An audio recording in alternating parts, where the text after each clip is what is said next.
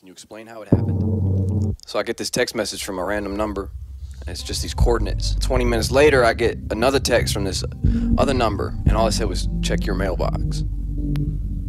So I went out, and there was this unmarked envelope in there. Unmarked?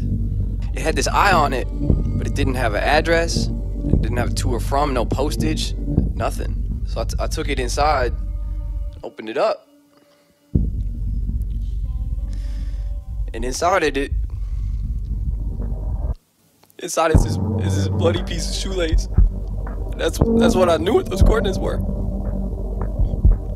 That's what I knew. It's been so hard. I mean, I couldn't get into grocery stores. PetSmart? I fucking love PetSmart. I go in there and I look at the fish and shit. It's like a free aquarium.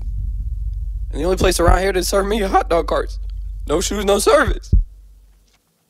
So that same night, I took a shovel and I went out there.